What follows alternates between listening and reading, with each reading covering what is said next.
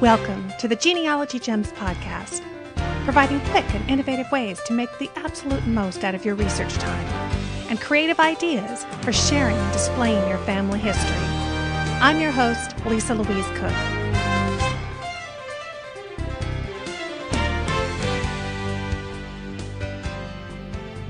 Hi, everyone. I am recording this podcast on the day of a very special anniversary. Profile America, Friday, June 5th. One of the most important battles in history began 65 years ago tomorrow, as Allied forces invaded the French coast at Normandy on D-Day. The landing began an 11-month campaign to break the German stranglehold on Europe. The landing, codenamed Overlord, has been celebrated in countless books and movies. It was a gigantic gamble, counting on both the weather and secrecy to hold until Allied forces had established a beachhead. Almost 7,000 naval vessels took part in the operation. During World War II, some 16 million U.S. men and women were in uniform. Just under 3 million veterans from that era survive today. You can find these and more facts about America from the U.S. Census Bureau online at census.gov.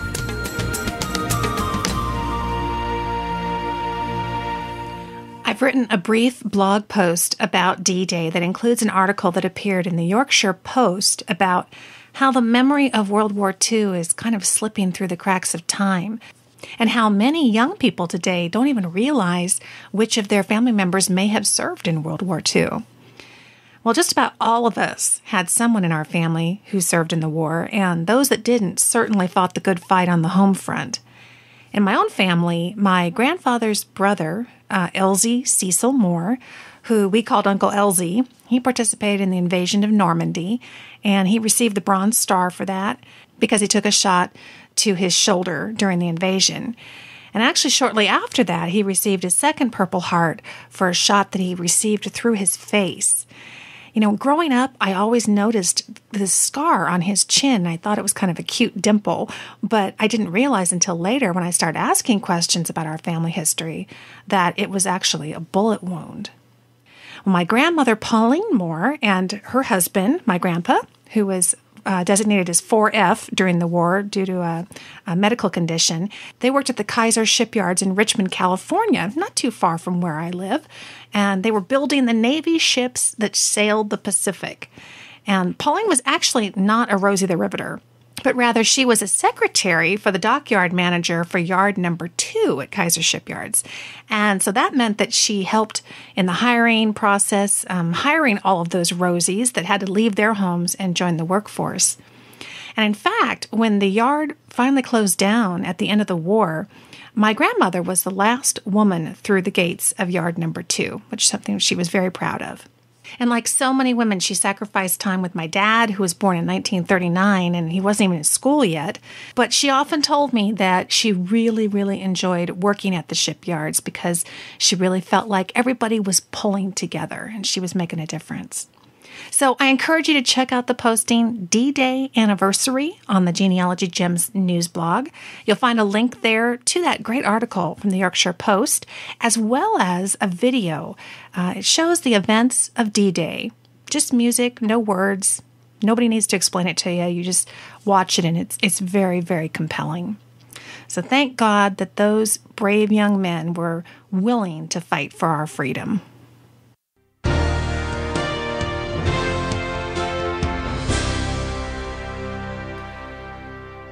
Well, today in the news, we've got some news from the Genealogy Conference front. There are several great events coming up this summer of 2009. First is the Family History Expo in Loveland, Colorado. It's just outside of Denver. And that's coming up next weekend, actually, already, June 12th and 13th of 2009. But it's not too late to make plans to attend. So you can head to fhexpos.com, and I'll have a link directly to the page for the Loveland Expo in the show notes, and you can get more information and register there. And then the Southern California Genealogical Jamboree is going to be held in Burbank, California on June 26th through the 28th of 2009, which I'll be attending. I'm really looking forward to it. I'll be teaching 2 classes on Google, a beginning and an advanced, and I will also be on the panel for the Son of a Blogger Summit with Dick Eastman and Steve Danko and Dear Myrtle and George Morgan and lots of other great genealogy bloggers. And when I'm not doing that, I'm actually going to be at the Family Tree magazine booth in the exhibit hall. So I hope that if you make it to the Jamboree that you stop on by and say hi. I'd love to chat with you. And you can get more information about the Jamboree at the Jamboree 2009 blog. It's at genealogyjamboree.blogspot.com. And you can also register at the Southern California Genealogical Society website at scgsgenealogy.com. And I will have a link directly to the Jamboree 2009 webpage in the show notes. Also this summer will be the 29th Annual International Association of Jewish Genealogical Societies. They're having their international conference on Jewish genealogy. It's being held August 2nd through the 7th of 2009 in Philadelphia, Pennsylvania. And you can register at the IAJGS website at philly2009.org. And they're actually having a neat deal. For anybody under the age of 21, they can register for the entire conference for just $50. Great deal and a great way to get young people involved in genealogy. And then at the end of the summer, I am going to be at the next Family History Expo, which is going to be in Salt Lake City, Utah. That's going to be fun. I mean, my gosh, right there next to the, near the Family History Library. It's going to be wonderful. That's August 28th and 29th of 2009. And again, you can head over to familyhistoryexpos.com or fhexpos.com. And I will again have a link directly to the Salt Lake City Expo webpage in the show notes. And now as we take a look at new records that are coming out, they continue to come out fast and furious. In May of 2009, Family Search announced that it has published millions of records from the southern states to its free online collection. I love this. I have lots of Southern ancestors. It's a tough search sometimes, depending on the record availability, and as much as can come online, all the better, I'd say. They've got millions of death records from North Carolina. Those cover 1906 to 1930. They've got South Carolina, 1915 to 1943, and they have a small index that goes from 1944 to 1955 for those records. And they also have some new Florida death records available as well. Viewers can search the free collection on the Record Search Pilot. And you just go to familysearch.org and click Search Records and then click Record Search Pilot. And actually, over the past 18 months, Family Search has actually published digital images and indexes from lots of southern states. Fueled by over 100,000 online volunteers, Family Search is digitizing and indexing historical records and publishing them online. And the most recent ones that they've been working on are Alabama statewide deaths, 1908 to 1974. That's an index. Arkansas County marriages, this is wonderful, 1837 to 1957. Civil War pension index cards, they've got digital images for those.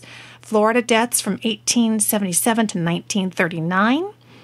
Florida state censuses, 1855, 1935, and 1945. You got to love being able to get into those state census records. Those are great. Also, Georgia deaths, 1914 to 1927. They had the Louisiana War of 1812 pension list. North Carolina, Davidson County marriages and deaths from 1867 to 1984. They have Texas death. They have an index for Texas deaths, 1964 to 1998. And then they have records 1890 to 1976. And finally, in West Virginia, they have births from 1853 to 1990. Marriages from 1853 to 1970, which is an index, and deaths from 1853, index all the way through 1970. And Family Search has also published recently free indexes to the 1850, 1860, 1870, 1880, 1900 and 1920, which is a partial index for the U.S. Census. All are important sources for Southern states research. And David E. Rencher, who you may have heard was recently announced as the new Chief Genealogical Officer for Family Search, he put out a statement saying that there is much more to come, which is really nice to hear. He says Family Search has a large collection of records on film from the southern states that will need to be digitized, indexed, and made available for the public online, and that they are acquiring new records all the time. So that's very good news. And there's a couple of other new collections they've gotten started on in the indexing process. They're working on births for Trelawney, Jamaica from 1878 to 1930. Also in the indexing process now is Mexico records from 1930, Rhode Island, 1920, the U.S. Federal Census, and the 1920 U.S. Federal Census for Vermont. And they've recently completed indexing on Arkansas County marriages from 1837 to 1957, as well as North Dakota, the 1920 U.S. Federal Census. And I guess when they get completed in the indexing process, they're actually taken off the website, and then they're prepped for full publication on the Records Search website. So you want to be keeping an eye out for those that have just been recently finished. And right after this, we're going to head into something new over at GenLine and Swedish Research. You know, I love bringing these genealogical gems to you that help boost your research and build a strong family tree. And it's important to me to always have free podcasts available so that everyone can participate. If you enjoy these free shows and you would like to help me cover the costs of bringing them to you each week, there's a really easy way to do that won't cost you a thing. By coming to my website at genealogygems.tv whenever you need to do some shopping online and accessing your favorite stores and websites through the links that you find on my site, you financially support the show. The price you pay is exactly the same, but Genealogy Gems receives a small percentage for referring you. It's just that simple. Amazon is one of my all-time favorite places to shop online. They have just about everything and at incredibly competitive prices. So next time you're looking for books, DVDs, software, electronics, apparel, pretty much anything at all, head to genealogygems.tv and click the Amazon ad that you find on the homepage or throughout the website. And these free podcasts will benefit by any shopping that you do. And you will get the same super low prices. Everybody wins. So if you enjoyed the Genealogy Gems podcast and the Family History Genealogy Made Easy podcast, let your mouse do the shopping through the ads and links on the Genealogy Gems website, and together we'll keep new episodes coming for a long time to come.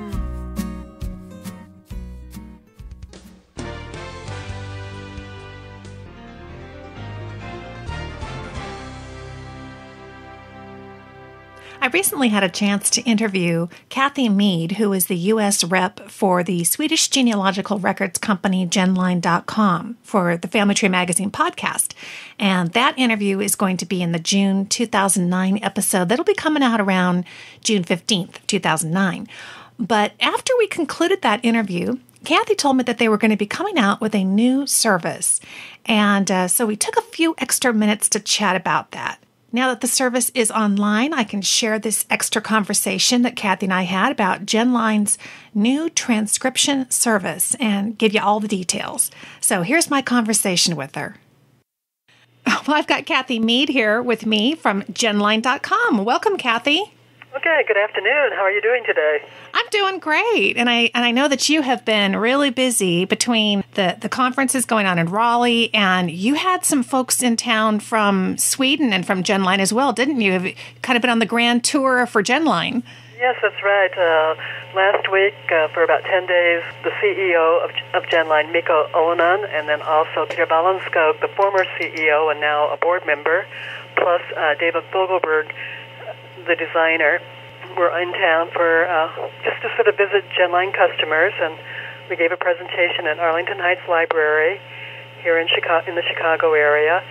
Then we went to Minnesota, gave a presentation to the Swedish Minnesota Genealogical Group, plus sort of toured a couple of places where we have lots of GenLine customers, and then they went to Lindsborg, Kansas, which, as you may know, is a Swedish settlement.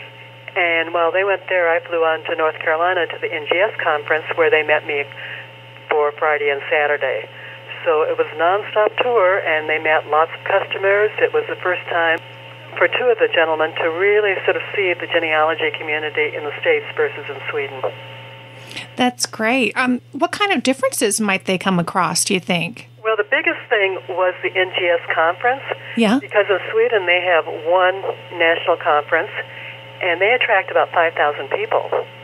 Oh, my. It's a very big event and lots of traffic in the exhibit hall. So they were quite surprised at how little the traffic was in the exhibit hall at NGS. Now, there were 1,500 people who registered for the conference, but the exhibit hall was sort of empty many times during the day. I think the biggest difference, though, between the conference in Sweden and here is in Sweden they really go there for the vendors. A lot of the genealogy societies have tables, and that's where people go to. They don't have as many presentations, so it's not really a conference per se as NGS is a conference as well as FGS. Yeah, that's probably an interesting balance to try to strike between the educational component and the fact that when you go to a conference like that, it's kind of your one chance to really be up close and personal with the folks who are out there putting out new information and new resources. So I could appreciate that. Yeah, it was sort of an eye-opener for two of the men. And their conference is once a year, like you say. Is genealogy picking up an interest in Sweden as it has been in other places like Great Britain? Oh, yes. We have about 50,000 customers in Sweden that are, active researchers, very serious researchers, and the population is only 9 million people. Yeah, that's a lot. So, there are more and more people that are getting into genealogy. Practically, there's about between 250 to 300 libraries in Sweden actually subscribe to GenLine. Wow. And then how would that compare with over here in the States? Here in the States, we have about around 25 or 30 and then all the family history libraries subscribe to GenLine. But here, the reason being is that Swedish genealogy is a niche market, meaning there's probably only 3 to 5% of the population that has Swedish heritage, whereas in Sweden, a large percentage what would be excluded are probably the million people that have immigrated to Sweden during the last 50 years. Right. So 8 million people. So that part here, where in this country, market for GenLine at a library would be libraries that specialize in genealogy research, such as the Houston Public Library, or libraries that actually have a large Swedish-American community around here in the Chicago area or maybe in Minnesota. Museums that specialize in Swedish-American culture, such as the Swedish-American Museum in Chicago, the American Swedish Historical Museum in Philadelphia are examples. The Swenson Center, the Center for Swedish Immigration Studies at Augustana College in Rock Island, Illinois. Those are some of our customers. So that is the difference because a lot of libraries here in this country are constrained on their revenue resources, and they really have to serve the entire population. So Ancestry, would be the one that sort of fits most people's needs, and it's sometimes difficult to justify getting a subscription to a database that only serves a few people. Right. But certainly when you do have Swedish ancestors, it seems to be the place to go. I mean, it's amazing the amount of records that you have. I know it's growing every day. And didn't you announce a new service when you went to the Raleigh conference? One of the challenges in dealing with Swedish records is they're in Swedish. And so many of us obviously don't speak Swedish. And tell us about the new service that you launched that might be able to help us out. Yes. We've added a new feature to our GenLine Family Finder for Windows, and it's called a transcription feature. So when a user is looking at a record, they can actually transcribe the record. They would push an icon, and then up comes a form, and they actually transcribe the record as it is on the record. So if it's a birth record, they can put down the child's name, the parent's name, and then also the birth date and the baptism date. Then they save it, and then it is actually accessible to other people by doing a person name search. So as more and more people do this, then there's the capability of having a name search feature that's quite good. Now again, what can happen is somebody might transcribe it wrong. So a next person might come along and they might look at it and they might put in there, they can actually say, well, this is how the record should be transcribed. So there could be two transcriptions for that same record, but then another person looks at it and says, okay, this one is right, and they can actually save it again. And what you will have is a process of more or less people voting and saying, okay, 10 people have agreed that this is a good record.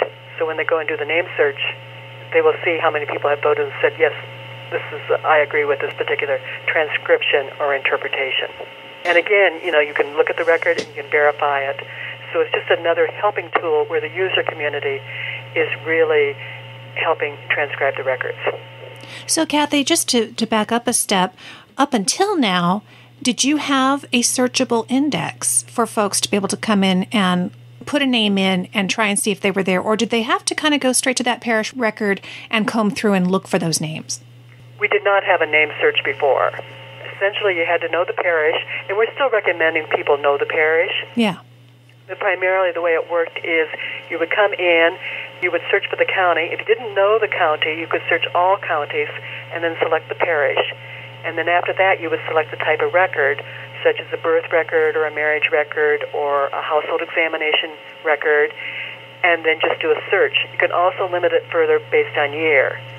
That way, that was the only way. Now, with this way, this is another way of possibly sort of saying, okay, I do know the parish, but I can't seem to find the record, and maybe you can look at the name search and see if someone else has found the record for you already. So really, you're getting an opportunity for your users to participate in improving the website and making it more searchable more quickly, it sounds like. That's correct. Oh, that's great. And also just to recap, the GenLine Family Finder 3.0, that's the tool, isn't it, on your website that people browse and print and interact with the records. Is that right? That's correct. And what they have to do is they can go to our website and they can download that for free. There's no charge to download it. And then they can actually sort of demo it. Now, they probably won't see any of the name search capabilities in the demo version because there's just limited data on the demo version. But as they get into the actual finder itself, and they're going to see the transcription there, and hopefully if somebody has already worked with the record, they may have put in their version of it, transcribed it, but then you can also add yours if you don't agree with that, correct? That's correct. Oh, that's great. It really kind of brings in that Web 2.0 of getting people to interact together to improve the information that they're finding online. Right. Yes, there's a little bit of that in the process. Thanks so much to Kathy Mead from GenLine.com for joining us here on the show. You can visit with Kathy in person at some of the great genealogy conferences that are coming up that I mentioned earlier in the show. She's going to be at the Family History Expo in Loveland, Colorado, which is just outside of Denver, on June 12th and 13th of 2009, as well as many of the future Family History Expos. And she'll also be at the Southern California Genealogical Jamboree in Burbank, California, June 26th through the 28th. So stop by her booth and tell her that you heard her interview on the Genealogy Gems podcast. In the last couple of days, I have noticed people talking about a website. It was called Paper of Record. Now, I know that several months ago, Paper of Record was acquired by Google, and it was to become part of the Google News Archive. But for some reason, and there are varying ideas on this, Paper of Record just seemed to fall off the face of the earth. It just no longer appeared on the internet, and that caused a lot of furor with people who had really become dependent on the great records that they had at Paper of Record, which seemed to focus mostly on booklets and newspapers and that type of thing.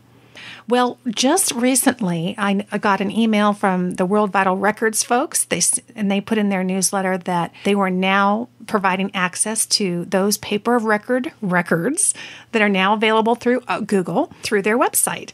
And so I went and checked Google News Archive, and it does appear that Paper of Record resources are now available again.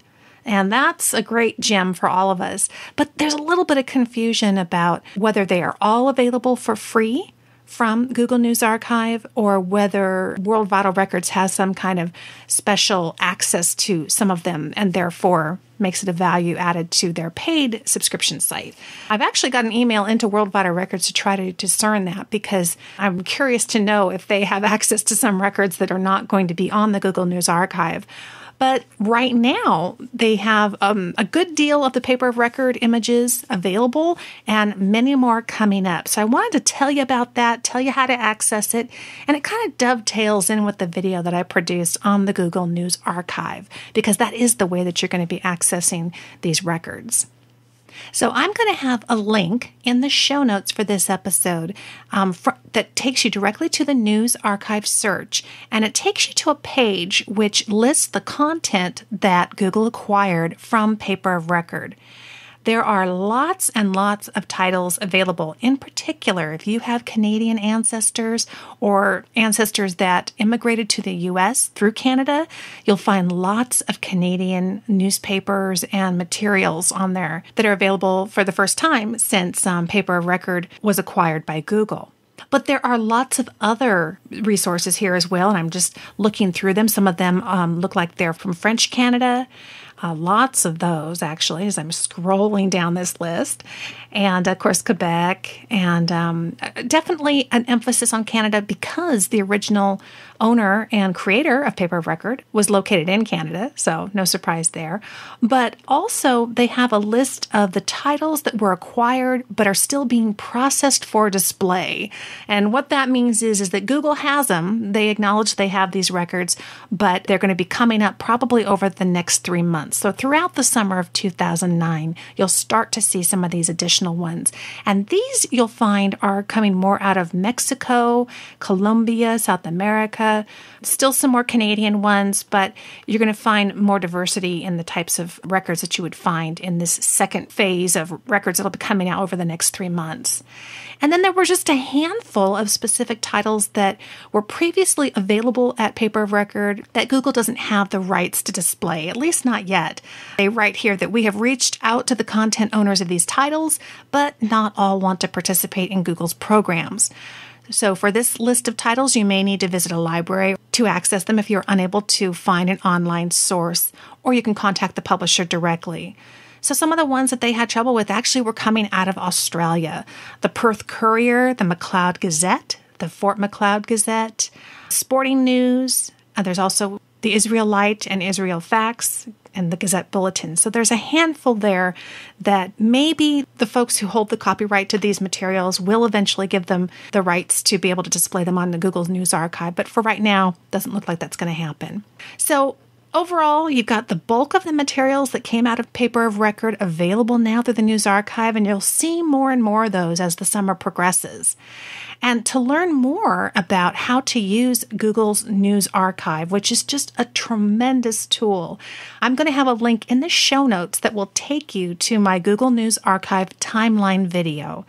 That shows you not only how to access all those terrific newspapers and articles that are available through the News Archive, but also how to put them in a timeline format so that you can get a sense of when things were happening, and you can zoom in on a particular decade or even a particular year.